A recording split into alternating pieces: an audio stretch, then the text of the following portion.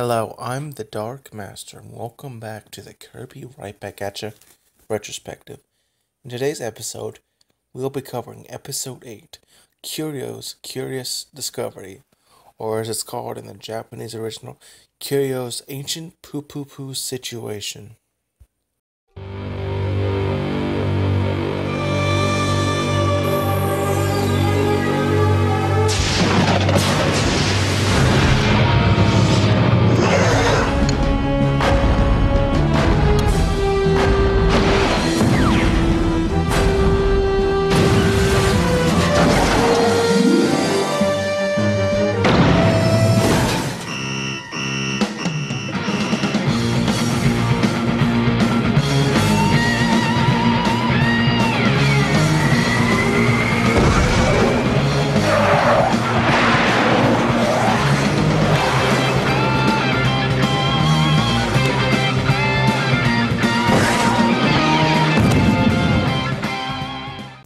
Before I start the review proper, I want to address the darn claim that I got last time. From now on, I should be keeping the background of video to a minimum, and it shall be done only when needed. Luckily, this episode has far more to talk about, so it will be more than what some call a plot summary, like the previous one.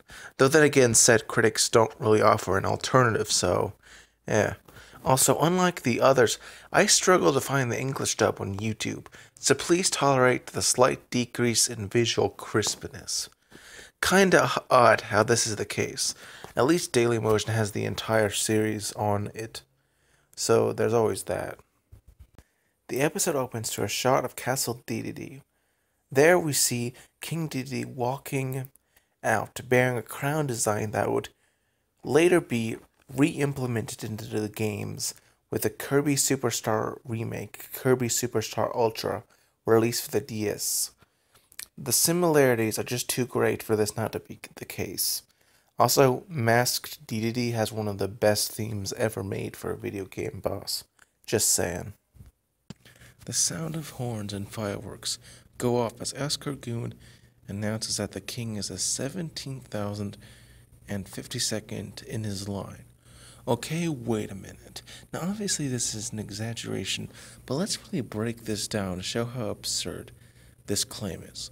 Firstly, the longest known dynasty is the Japanese imperial family, who have an unbroken line going back to Emperor Kitai in the early 6th century AD.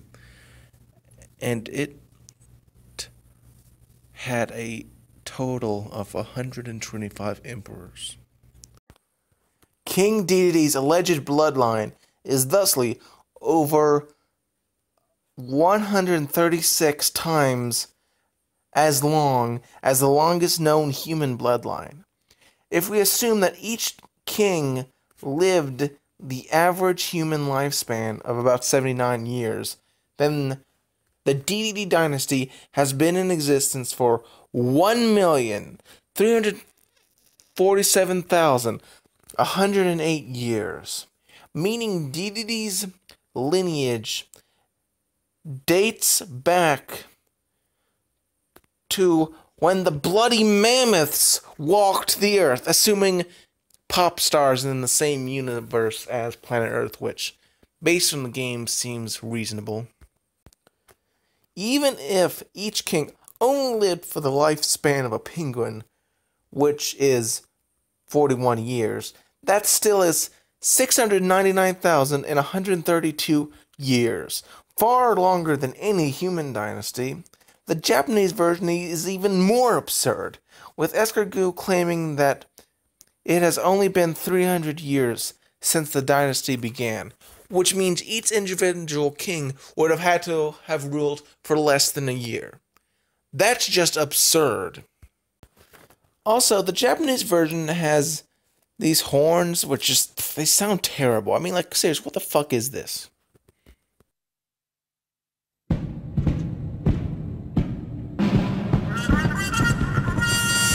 After Escargoon announces his announcement, Dedede walks from the shadows to give his speech that somehow makes Barney Fife look competent. I mean, in just a sentence, he insults his citizens twice. Like, listen to this. My unworthy subjects, I'm tickled turquoise to see so many of you good-for-nothings come to kiss up to your king. In comparison, the Japanese version has a much blander statement. Despite him having no reason to be, the king is angry that no one came to his deprecating coronation with more than a dozen empty benches seen. He yells at Escargoon, who he believes to be responsible, and not his horribly incompetent rule that is like a heat rash upon anyone that suffers under it. Sir Ibram then points out that the citizens consider his legitimacy objectable, with Tiff pointing out how the Cappies were the ones to found Cappytown, which, based on the name, seems to be far more likely than DDD's supposed over 1,000,000-year-old dynasty. What Tuff's saying, just because a leader claims to be legit doesn't mean he is legit, which is a good statement. DD, angry at the whole affair, yells deep into the sky that there's only one king, himself. And for some random reason, Ku flies by. In the Japanese version, he says nothing, so it's a bit odd. While in the English dub, he yawns in complete boredom, as if he's not even aware of what's going on. Why is he here? What purpose does he serve? I mean, I like the cameo, but it really does kind of kneecap the tone they were trying to go with the intro. It's just kind of odd. After the intro, we cut to an archaeological dig site where Professor Curio, Tiff, Tuff, and Kirby are all excavating various ancient Cappy relics. Curio, finding an arrowhead, shows it to Tiff, who then grabs her camera to take a photo of it, only to fall into a pit dug as a prank by both Tuff and Kirby. Now, how they so cleverly covered it up is a mystery to me, but whatever, it's a form of conflict. Tiff, annoyed at the pair, not really helping, as they are just goofing off and really not being all that helpful. The English dub actually adds more dialogue to enhance how Tuff is acting mischievous. In the Japanese original, he just remains more quiet. Also changed is Tuff's reasoning as he runs off. As in the Japanese version, he says he's tired from boredom, which I am sure people can emphasize with. In the dub, he says he just wanted to have fun. He talks about how it's all old junk. Curio tries to explain to him how historical artifacts are important, but Tuff, being a kid, doesn't really care. Kirby, being innocent, doesn't really care at all and just tags along with Tuff as they run up a set of boulders. Tiff, running after the pair, falls into yet another prank hole dug up by Tuff. Annoyed at her brother, she slams down her shovel and curses, one of the few times an expletive gets past the censors. Kind of cool to hear. I mean, honestly, censorship in general is just terrible in them. But I can understand why it's sometimes done. Anyway, as she slams her shovel down, they hear the sound of it hitting something. Oddly, Curio seems kind of nervous and pretends to not have heard it, though clearly he actually heard it. Foreshadowing. Being watched by all present, Tiff proceeds to dig up the artifact, asking for help from both Kirby and Tuff, who actually help this time, at least for a little bit. After a few hours, much to Curio's chagrin, they unearth a large stone coffin. In the English dub, she exclaims they have discovered a burial site of an ancient king. In contrast, the Japanese original has the much more hesitant statement of it merely being evidence of a Cappy civilization prior to the current one. I prefer the English dub for two reasons. Firstly, Curio's home has hundreds of artifacts from various ancient Cappy civilizations, so it really shouldn't be all that earth-shattering. Secondly, it being a royal burial feeds into the wider plot and theme of the episode, especially when it connects to DD, which we'll get to. The three kids run off to tell the town as Professor Curio remains behind, unusually nervous for such a momentous discovery. The townspeople later gather around the coffin, which Tiff views as evidence for an ancient Cappy civilization and disproves DDD's claims. But does it really? I mean, you can have multiple civilizations existing prior to one another, and they don't delegitimize the rule of the current one, but we'll get to that. Said so, and this discovery proves it for sure. Meaning King Dedede ain't really the real king like he tells us. That guy's nothing but a liar. Okay, so this is a problem with the episode. Hey, Hick, how'd you let Dedede get into power in the first place? And how does nobody remember a time before the Dedede clan? Was there a war? What the heck happened? He's, as far as we know, the only Dedede around. We see more of freaking Escargoon's family, for Pete's sake. Plus, you outnumber him. Overthrow him. Or wait for him to die out. As apparently, again, he's the only one around. Talk about a rabbit hole. I'll return to this later, but come the heck on. Dedede then shows up in his tank, almost running people over. And you wonder why they despise you, King. Also, whoa! Look, there's two Tiffs. Talk about an animation error. Dedede is greatly annoyed that everyone showed up to see a moldy coffin, but not to see his royal coronation. Tiff then tells him that they found a real king, not a fake one, which is why they showed up. Dedede is, of course, rather annoyed at the insinuation, with the Japanese version even going as far to say it will settle who the town belongs to. Dedede says the coffin's hogwash and that his clan has ruled since ancient times. Tiff, of course, calls his bluff and asks why they don't just open the casket and show the crowd wrong if he's so sure. The king, being in an unusually good mood, decides to agree to Tiff's challenge and goes up to open the casket. I guess he's being unusually good sporting today. Using a hammer, he strikes the lid and sends it flying. Man, Dedede is strong when he wants to be. I mean, seriously, look at it fly. Hopefully it doesn't hit anyone. I mean, it's solid stone. It probably weighs the same as Billy the Fridge. Nah, I'm kidding. It probably weighs less than that guy. The crowd all go around the king, looking inside the coffin, though I'm pretty sure Kirby has no idea what is going on. Tiff is alarmed, saying that it can't be right, as the camera turns to reveal... Oh my! What is it? That can't be right! Okay, now, two things. Firstly, there are no finger joints on that hand. How the heck would he be able to hold a hammer, let alone move his hands? But on a more positive note, I like how they made the beak a different color from the bone, as you'll often see that on real life bird skulls, and I really appreciate that level of detail, because you see beaks are not actually made of bone.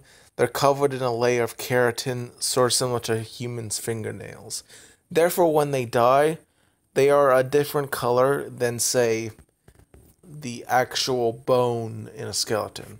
So yeah, you know, they kind of even each other out, those two notes I just said. Also, the music and the Japanese reveal of the body is actually better than the one in the English dub. Here, let me just show you that right quick.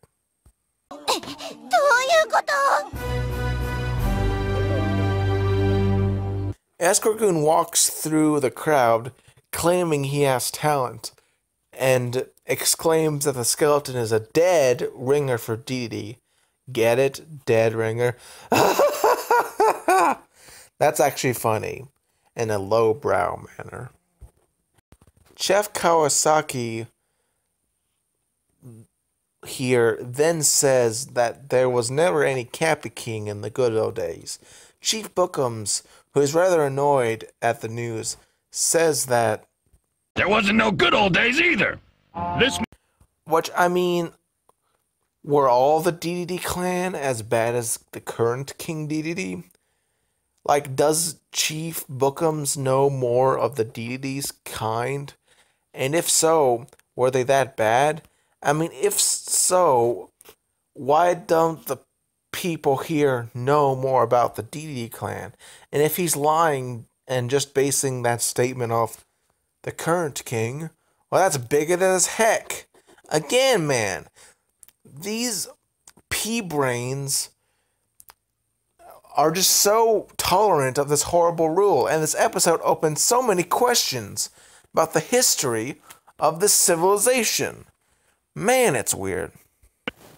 DDD is happy as this discovery legitimizes his rule over Cappytown. Tiff rejects these findings, to which DDD scoffs and says the artifacts prove his rule. Though one dead individual doesn't really prove a legacy as long as his claiming to be. I mean, seriously, again, man, according to Escargoon, he has ruled for over 1 million years. A single body, while it is evidence, is not enough to suggest a rule that long. Unless this body dates back to back then, which I would be amazed if the coffin survived that long, but anyway. Then Escargoon makes this statement. Yes, it's a captivating discovery. Excellent.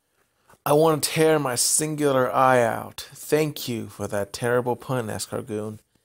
He then congratulates a very nervous and shy Curio.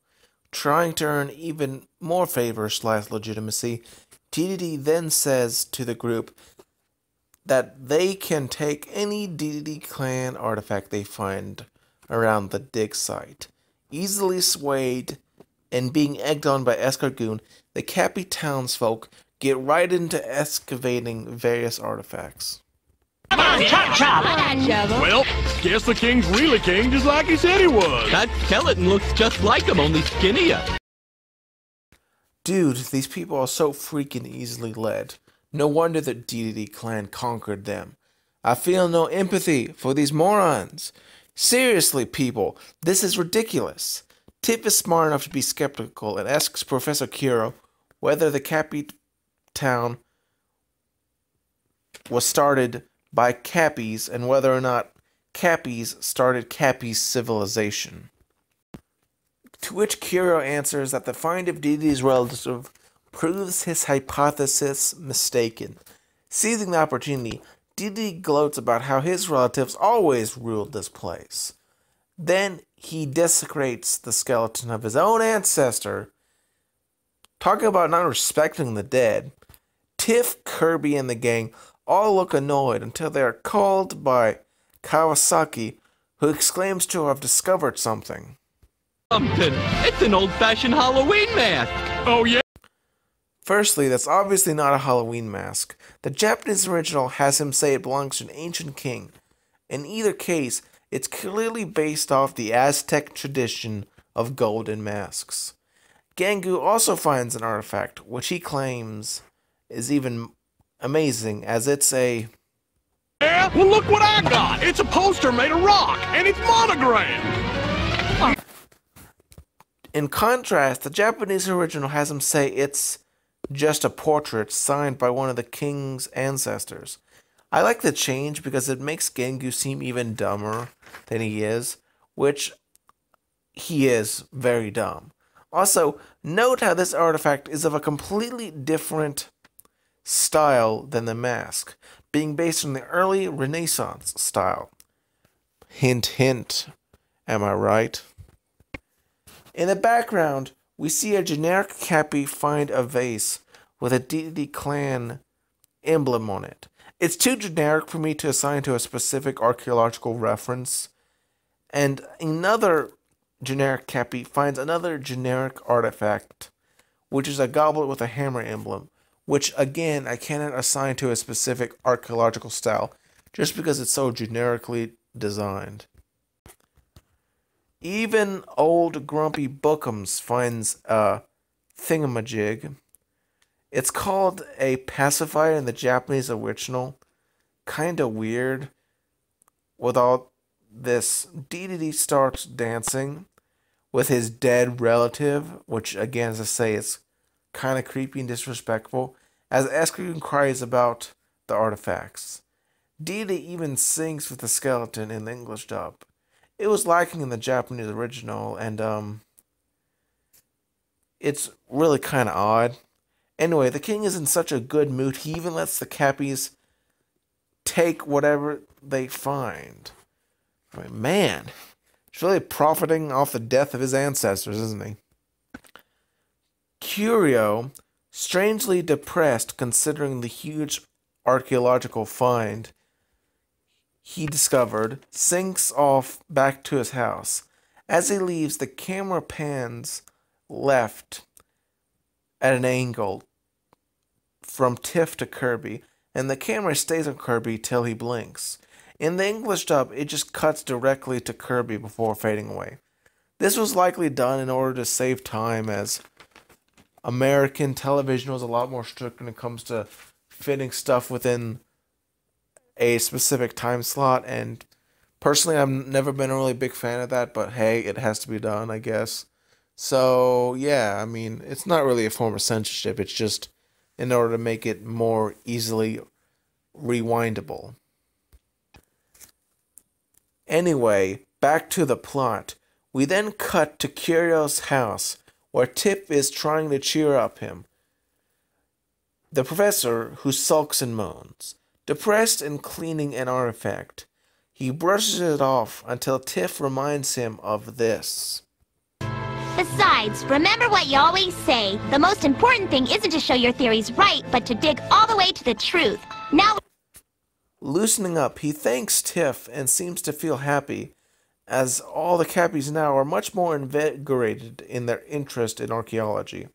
Also, can I just say how what Tiff just said has to be a really good line? I think even outside of context, it's good. As a token of his goodwill, he gives Tiff the Cappy arrowhead and says that they should go home, as he has some work to do. Overall, I really like this scene. It's short and not a big part of the episode, but it will play a part later, and I like how it's done. It is really heartwarming and does give Curio some character that I think other people just tend to ignore when they're reviewing this episode. Back at her home, we see the Tiff family eating supper, but she's not, and noticing this, her father asks what's wrong. Her mom explains what happened up to this point, and Tuff mentions how it's odd that all the other junk they found was made by Cappies until recently, which I mean is a good point. But does that mean there was no artifacts at all of the DDD clan before this episode? What the heck? That just makes their rise to power even odder. Like, how recent was this? Like, simultaneously, there are no artifacts, but they're also powerful enough to be not known of a time beforehand. Like, seriously, what is this? Her father then says they must be legit, as Curio examined them himself, and Ladylike deems the matter settled. Looking at the spearhead, Tiff gets up in a huff and leaves to go back to Curio. Kirby then pops up to eat Tiff's leftover food, because of course he does. The guy just is attracted to food, and you're going to find him whenever there is food.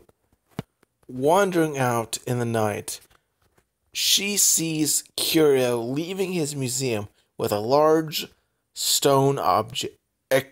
Intrigued, she investigates, following him into the excavation site. In the Japanese original, after Tiff enters the cave, there's a scene in which the camera pans downwards on a massive cavern as Curio walks in pulling the cart. The scene then cuts to him setting up the lights. In the English dub, the panning scene was cut in order to again save time, and we just cut to him putting up the lights. The big reveal is then shown as we see Curio using his shovel to bury the artifact, proving it to be fake. Tiff is initially confused, but sees the large artifact that he is burying. We'll return to that in a bit, though. Pulling out a camera, she takes photographs of the forgery. We then cut to the next day, where we see crowds gathering to see a huge DDD-esque artifact that resembles a Peruma doll. After remarking on the similarities by Chief Bookums, Gangu asks why they don't call it the DDD Stone, kinda reminiscent to the Rosetta Stone-esque name.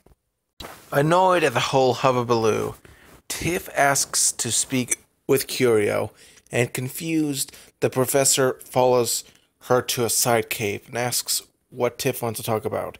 In the Japanese original, she removes her backpack and shows the photos she took of his deception. In the English dub, it's cut, and so it's a much more abrupt reveal. A rather odd choice, but it's probably, again, due to the need to save time. But I do think it ruins the sort of transition, but, you know, that's probably not really all that important to some people. Tuff, who had alongside Kirby, followed the pair, grabbed a photo, and looked at it. Tiff explains the statue is a forgery. Ashamed, she asks him why he did it. After Curio, who is so embarrassed he didn't answer her question, she said she was going have to turn him in if he didn't stop. The three kids look at him all very disappointed. It's a very sad scene.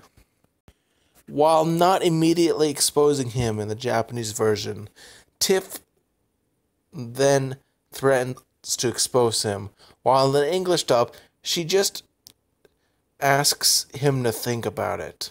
She goes to leave, but is stopped by Escargoon, who alongside with the king corner the kids. They then tie and gag the kids and tell Kira to go out and do the speech they told him to do. Also, is it just me, or did the stone get smaller from its introduction? Escargoon introduces the speech and Curio. Curio then walks forward. With a great level of stress, he begins his presentation. He then has a flashback to the three kids looking at him, all disappointed.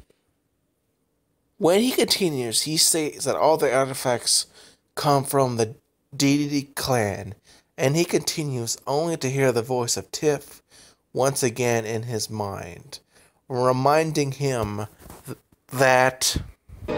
Remember what you always say, the most important thing isn't to show your theories right, but to dig all the way to the truth. This leads to him admitting the truth of his forgery, and the king's reaction of sliding down his chair is hilarious. Even more so as Escargoon's reaction. I mean, look at that face. Look at it. It's hilarious. Also, in the Japanese version, the line that Tiff says in his mind is actually completely different, instead being a flashback to when Tiff was talking to him in the museum, but with the brightness settings turned all the way up. And she also says for him to think about it and come to his own decisions in said flashback. My gosh, that is so bright. After that, he admits that all the artifacts were fake, and that he planted them, much to everyone's shock.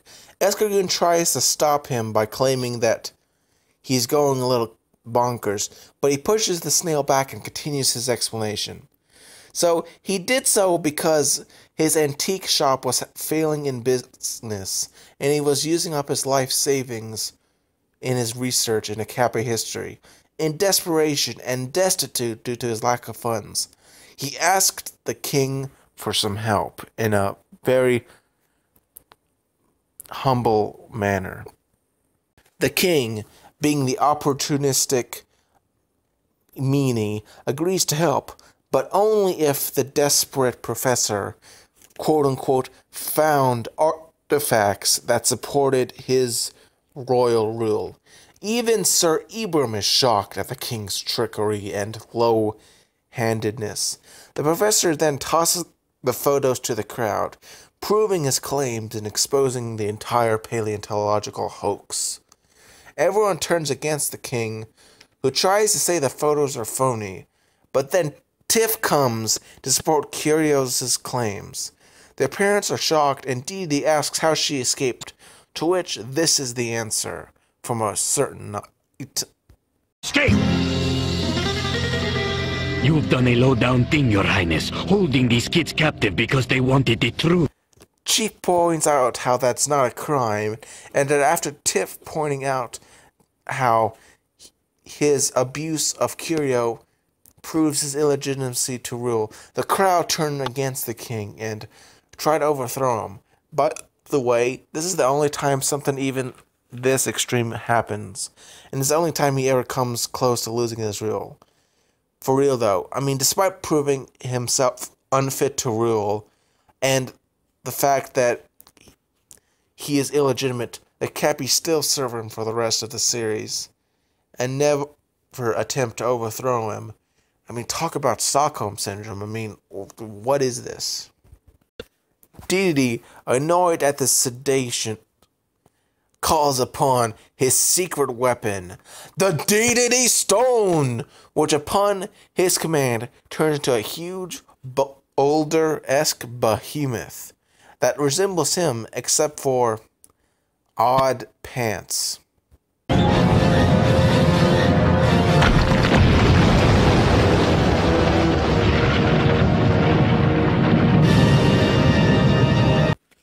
So where to begin with this villain of the week?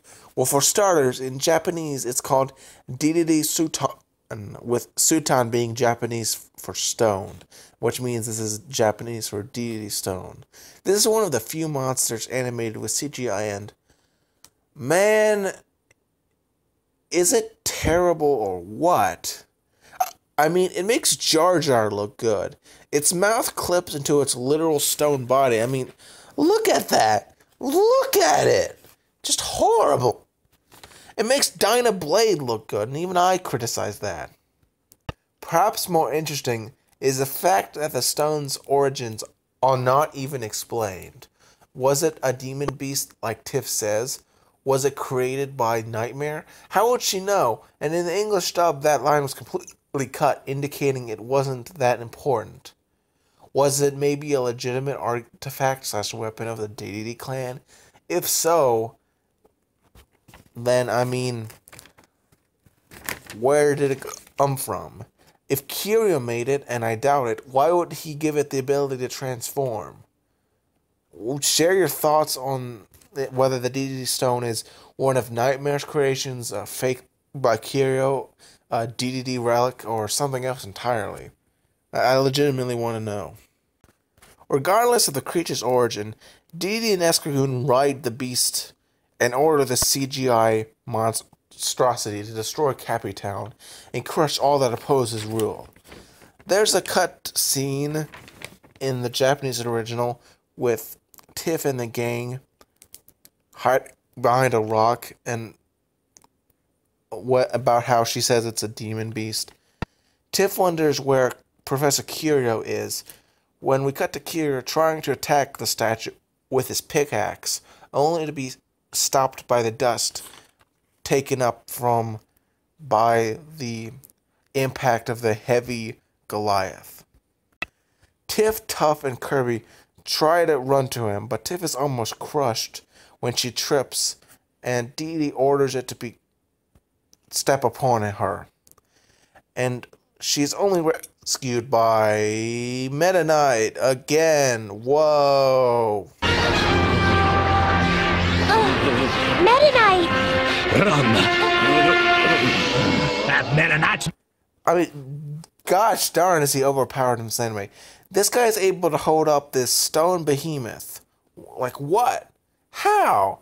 Now I know Meta has always been powerful, but this is a bit much. Tiff gets away while Meta Knight continues to hold up this giant Billy the Fridge-sized monster. On her command, Kirby tries to inhale the stone beast, but for obvious reasons, that being size, this proves impossible. Deity even points this out, but this challenge causes Curio to stand up for once. He then rushes the stone behemoth and swings his pickaxe, causing shards of stone to splinter off, giving Kirby what he needs to transform into Stone Kirby. As always, this music is amazing. I mean, just listen to this.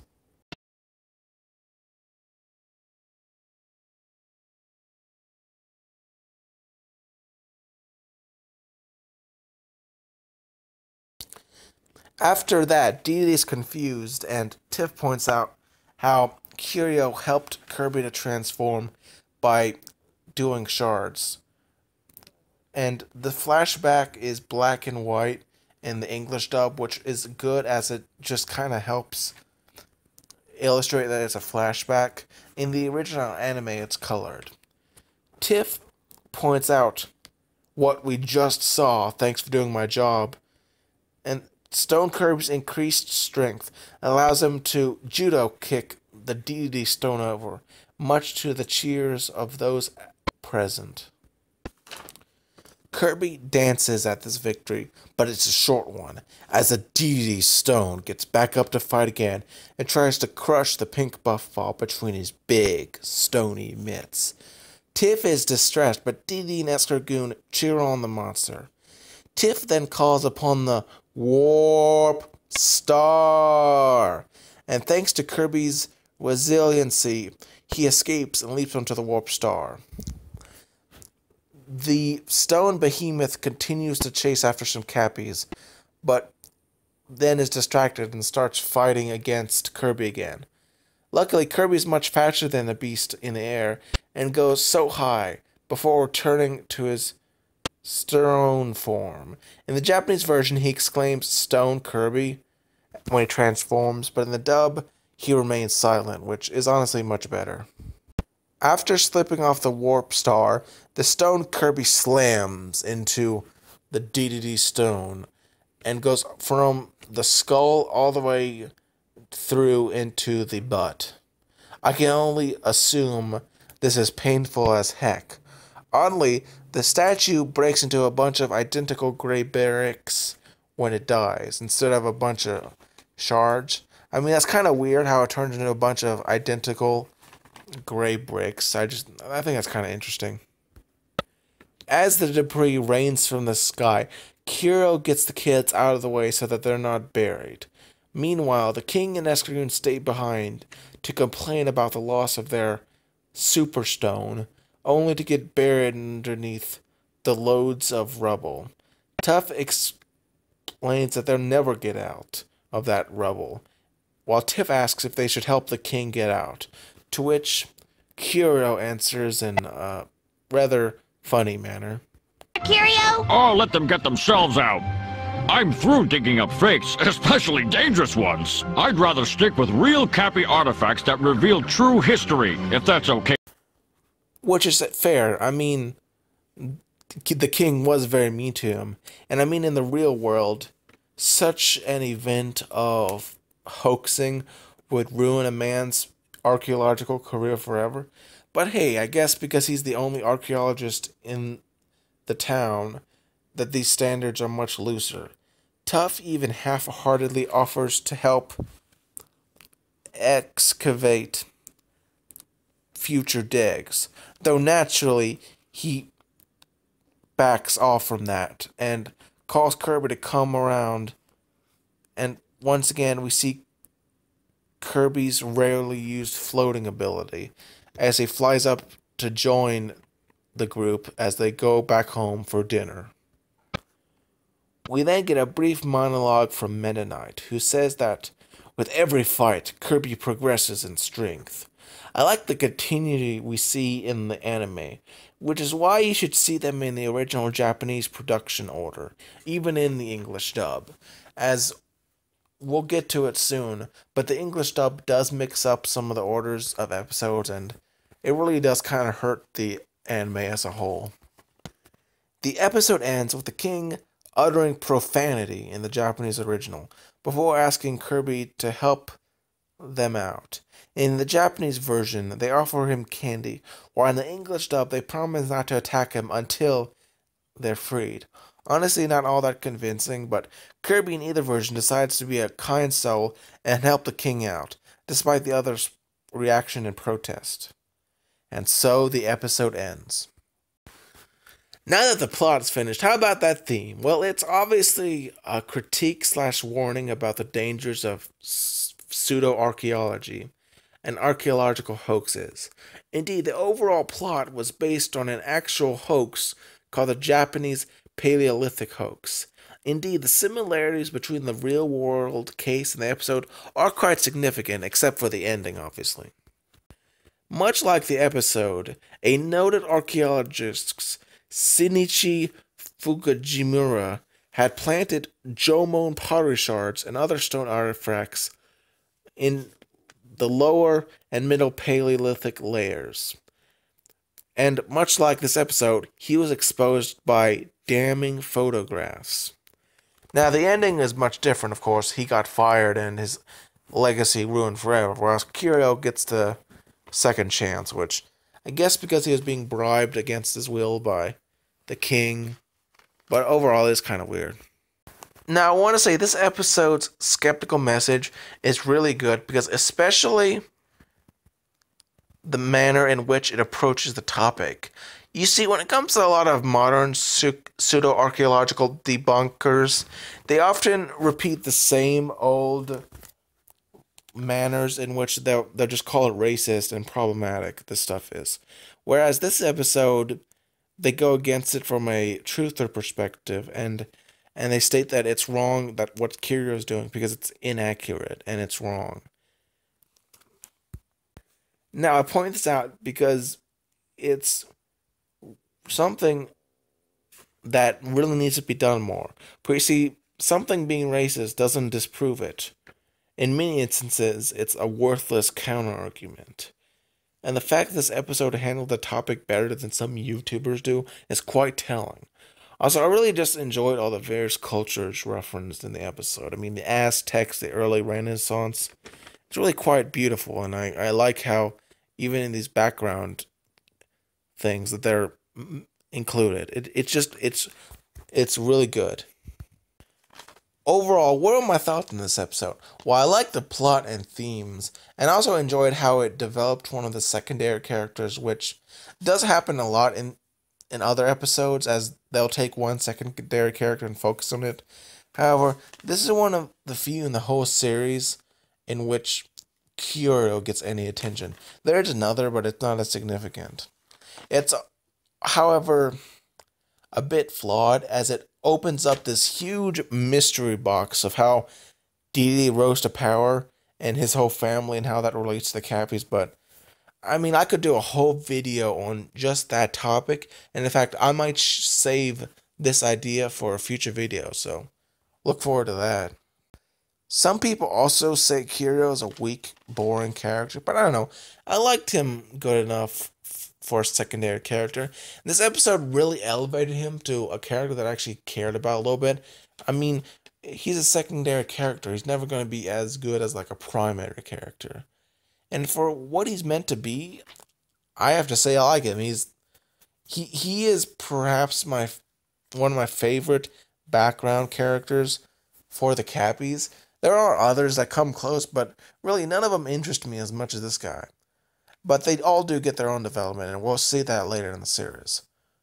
Anyway, I'm the Dark Master, and if you want a deeper than average episode, watch this one. I highly recommend it. Have a blessed day, everybody, and subscribe if you want more Kirby Ride by Catcher reviews.